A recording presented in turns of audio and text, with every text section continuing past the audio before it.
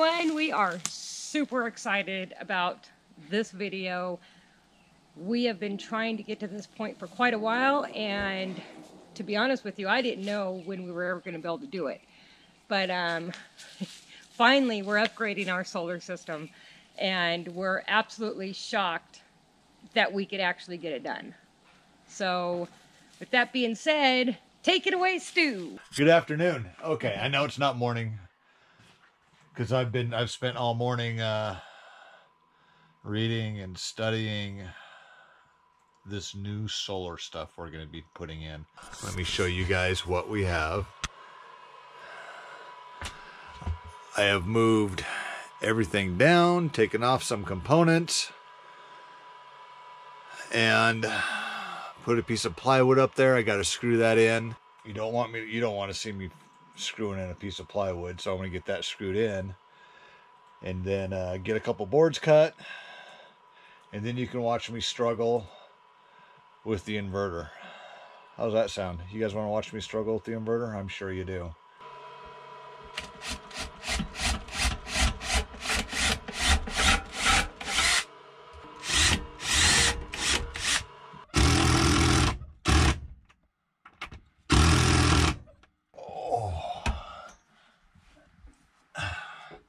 Give me a screw right there. Yeah, thanks.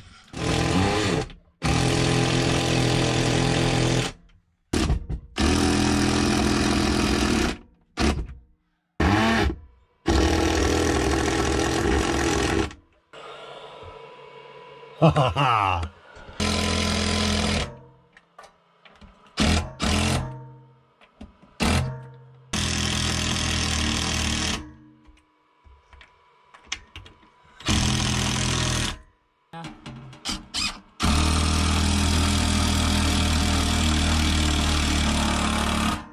Okay, so let me try and explain what's going on.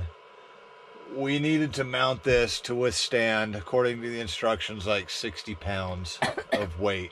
We could have put a shelf up, but then that just would have been riding on a 2x4 here and a 2x4, or a stud here, stud here.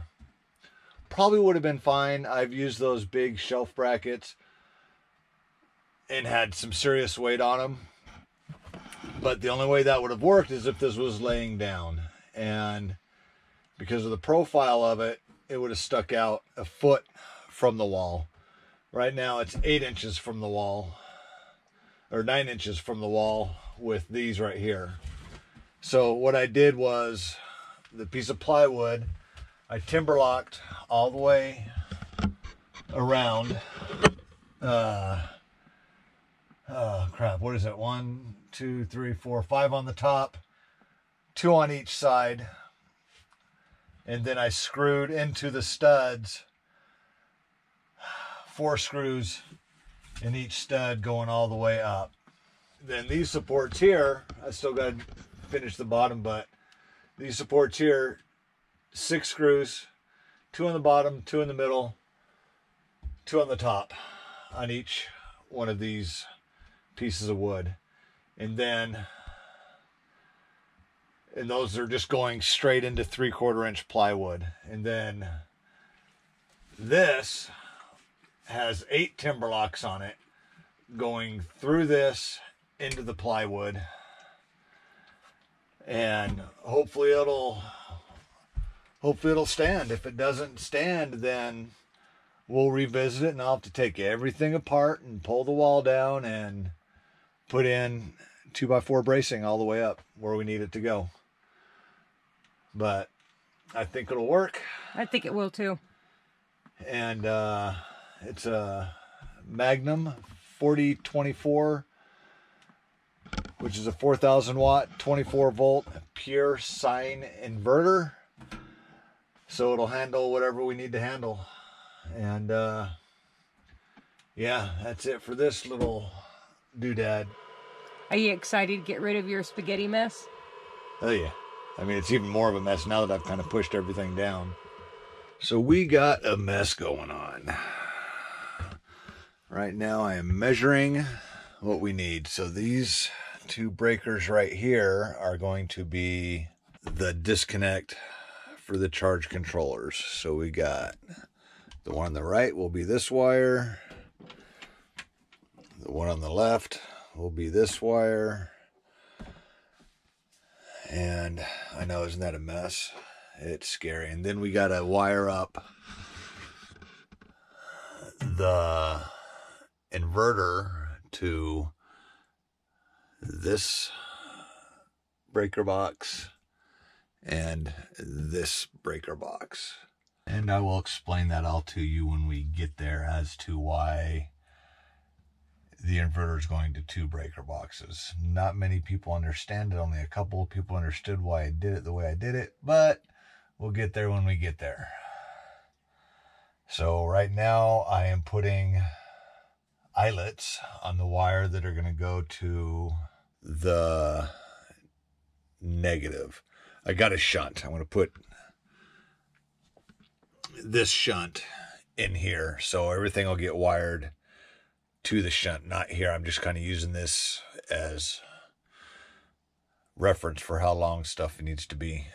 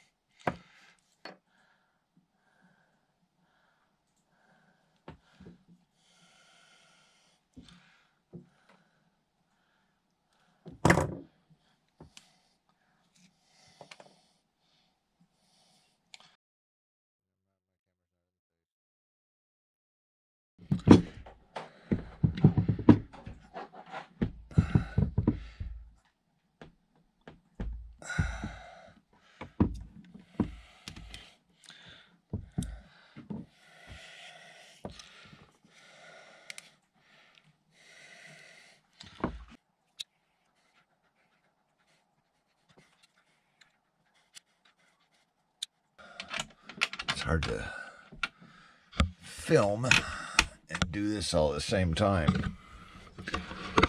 Tony's gonna be like, you need to hold the camera steady.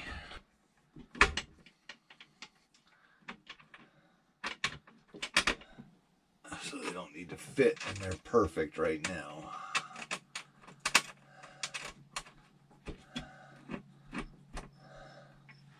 Okay, the short one goes there.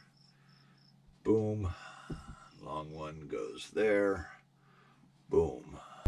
We got to put solar on hold for a minute. We need some parts to come in, and they should be in this afternoon. So in the meantime, it's time for the 500-hour service on the tractor, and I'm just gonna let you guys sit and watch me. First thing I'm gonna do is I'm gonna take some degreaser and get rid of all the grease and the Zerk fittings and all that kind of happy stuff, and all around the whole tractor.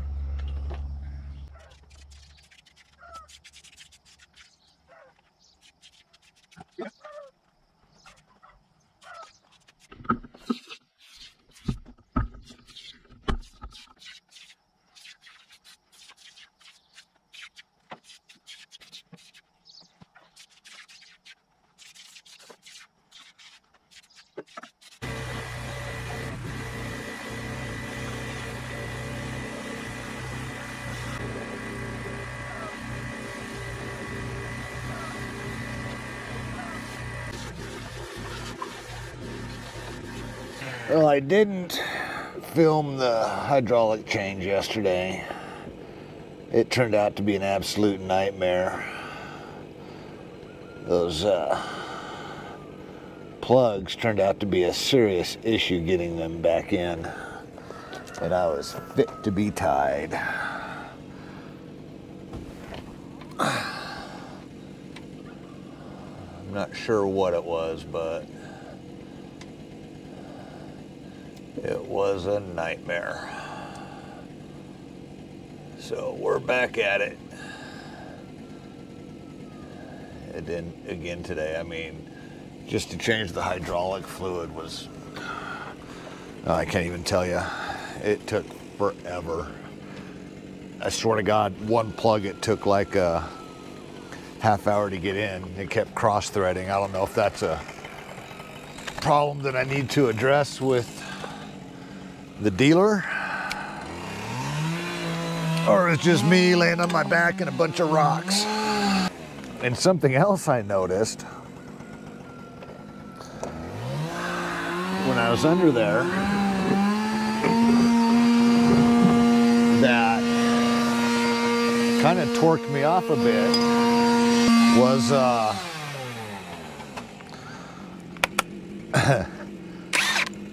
the oil pan is kind of U-shaped, so you have to actually drain both sides of it, and I didn't notice that. So the first time I did it, I only drained one side.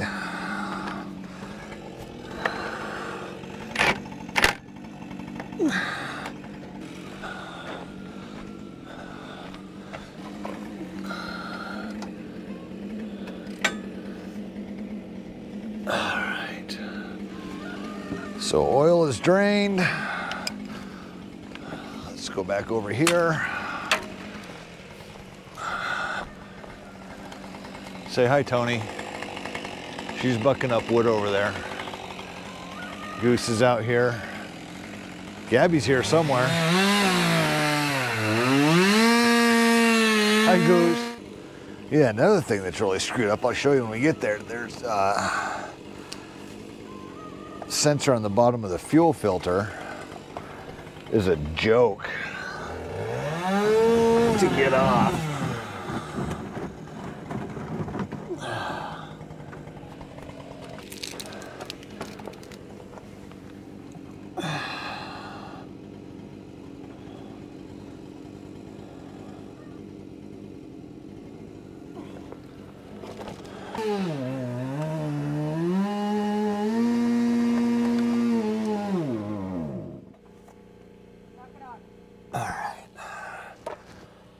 Time to fill her up with oil.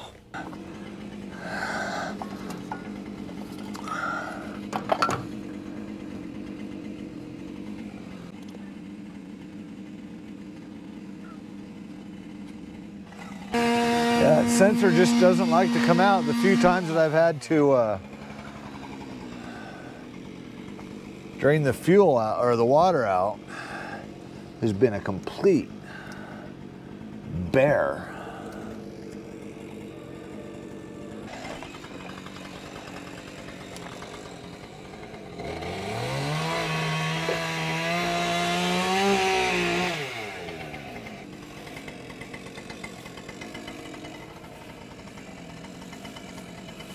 There we go.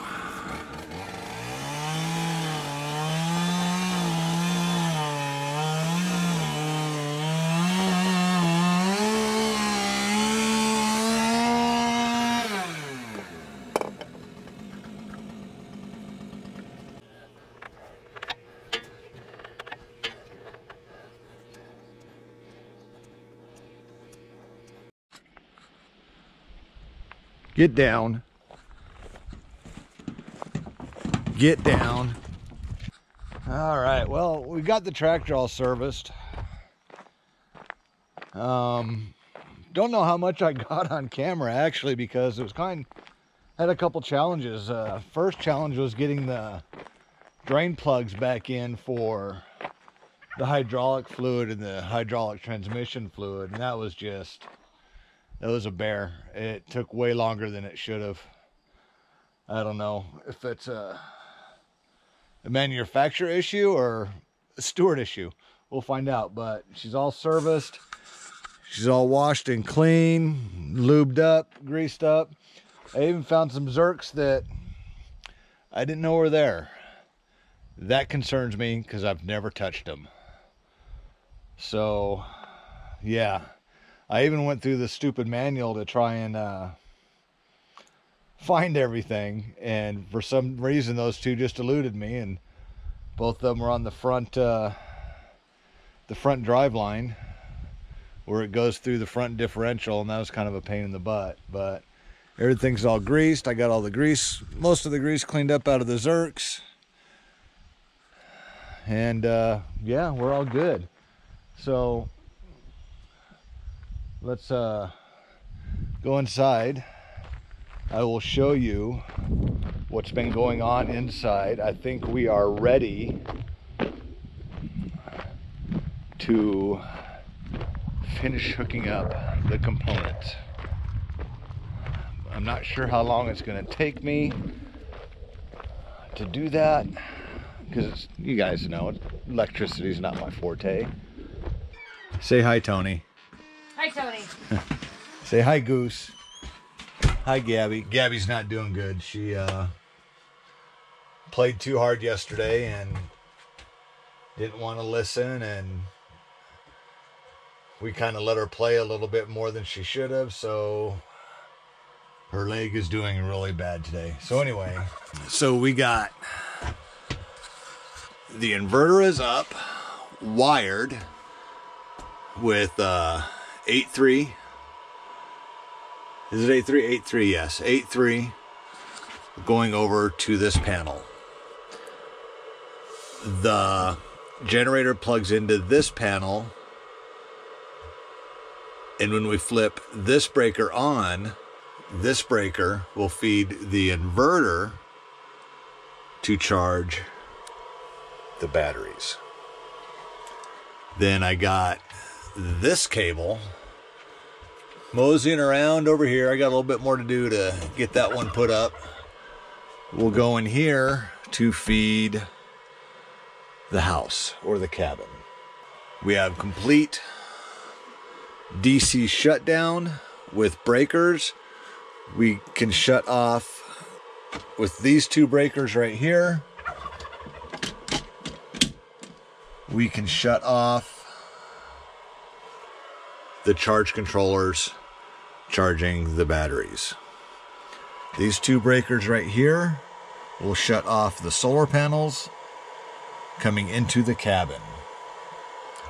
This breaker here will shut off the batteries going into the inverter and all that. So my big mess, I got a little bit of wire work to do in and or out, so then all I need to do is do the wires going from here down to the batteries. So these will shut off the charge controllers going to the batteries. We'll have set of wires going from here to the batteries. Now, one problem I ran into, I wanted to run 2-gauge wires. According to the solar company that is helping us, 4-gauge is fine. So we'll see what happens with that. I got some 90-degree cable ends, so I can custom fit these cables to go up to the inverter. And then I got more cable to make the cables going down to the batteries when we change them to 24 volt. I know it's a mess and it's scary. It scares me too, but we almost got it. So now, I think that's about it. So anyway, you guys, catch you on the next one. Enjoy your week. Live life your way. Toodles. Rinker, say toodles. Toodles.